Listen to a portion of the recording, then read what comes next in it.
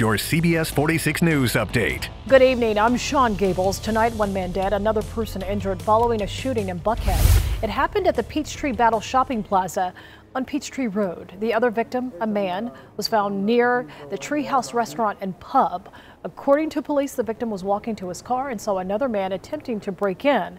So the victim started shooting and the suspect returned fire, then fled the scene. Tonight, the investigation continues. Right now, Atlanta Crime Stoppers offering a cash reward for information leading to the capture of Devontae Childs. Childs is wanted in connection to an August 17th homicide that happened at the Orchard Park Shopping Center in Sandy Springs. Childs is believed to be hiding in the Cleveland, Ohio area. If you know anything, please call Crime Stoppers, the number you see on your screen. CBS 46 is your vaccine team. An urgent new report from the CDC says that unvaccinated Americans are 11 times more likely to die from COVID-19 than vaccinated Americans. The study looked at COVID-19 cases, hospitalizations, and deaths in 13 states.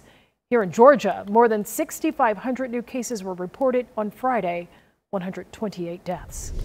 In Clayton County, students at Sequoia Middle School, that's in Riverdale, they're going to temporarily move to virtual learning for 2 weeks due to a surge of COVID cases in that area. Meals will still be available for students. Students and staff will return on September 27th.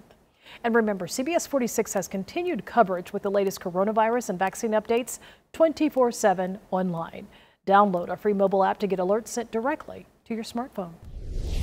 A beautiful night and a beautiful weekend. Cool temperatures once again will be in the upper 50s and low 60s with low humidity as you wake up Saturday morning. Then Saturday afternoon, low to mid 80s, lots of sunshine. Just overall a gorgeous weekend. Monday, Tuesday will be warmer, highs in the upper 80s, but it will stay dry. So from now through Tuesday, no rain at all, but those rain chances increase starting on Wednesday. This has been your personal news update from CBS 46 News.